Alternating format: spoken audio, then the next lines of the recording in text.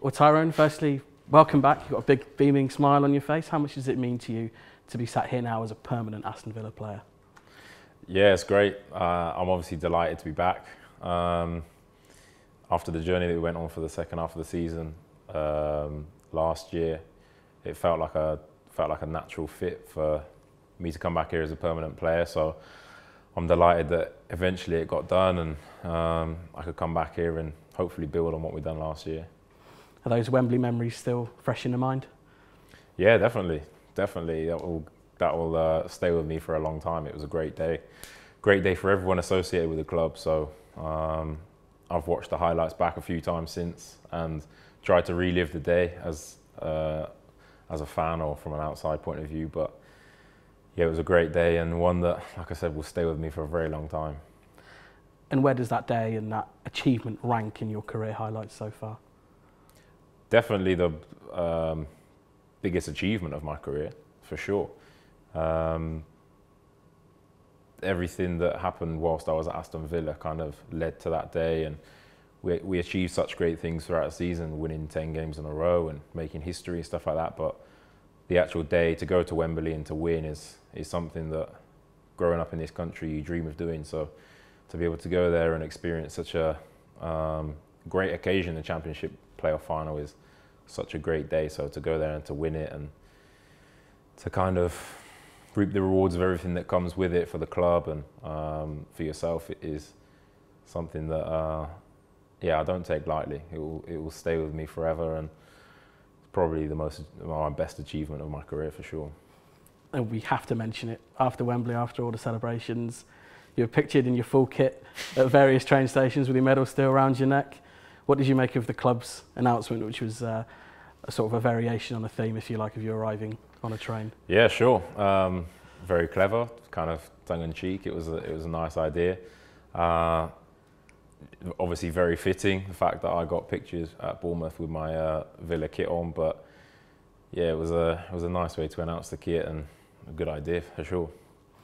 Now, virtually every post that the club has made on social media all summer has been inundated with replies containing #AnnounceMings. Did you see any of that on your social channels? Is it a sign of how highly the fans regard you? Yeah, of course I've seen it. I couldn't get away from it. Whether I posted something that wasn't related to football or whether it be another company that I'm involved in, whether it would be my academy or something, that everybody was getting inundated. So it was nice. It's nice to feel wanted. It's nice to receive such a lovely welcome by the fans. It was something that I wanted all summer long, and it was something they wanted. So thankfully, we're now sitting here, and I'm a permanent Aston Villa player. Now, cast your mind back to January when you joined on loan. You spoke about wanting to be part of a promotion challenge. What are your goals and aims for this upcoming season? So my goals and aims are the same as what they were when I came here in January, is to play as many games and be part of success for the club. Whatever that means, whatever goals we have for the season, I want to be a big part of that. And I want to obviously play my part.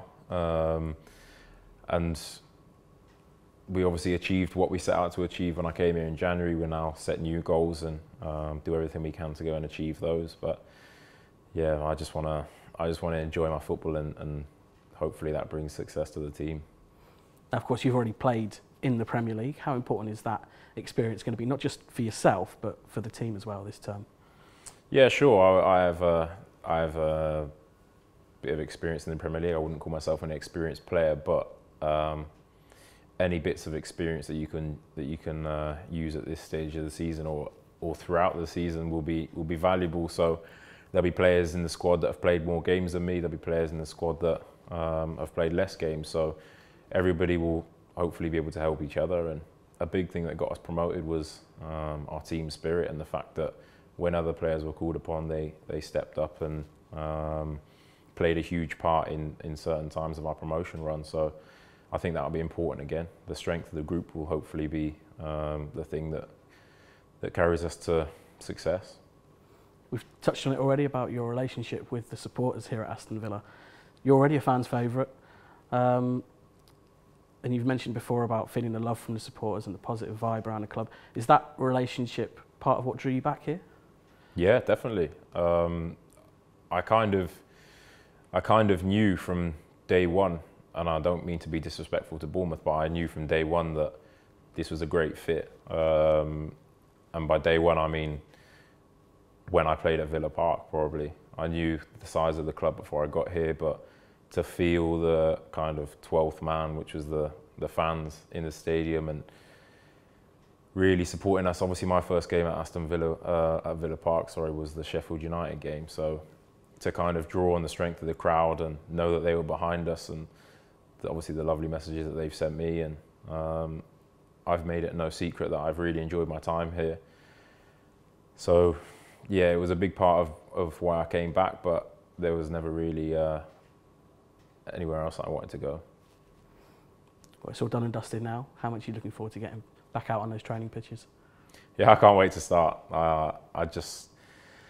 It's been a long summer waiting for things to happen, and various rumours crop up of whether it's going to happen, whether it isn't going to happen. But I always had faith that it would. So I'm thankful for the people that were involved in that, Bournemouth, Aston Villa, and my agent, obviously. So I'm thankful that the deal eventually got done, and I'm just looking forward to getting started and testing ourselves against the best in the country.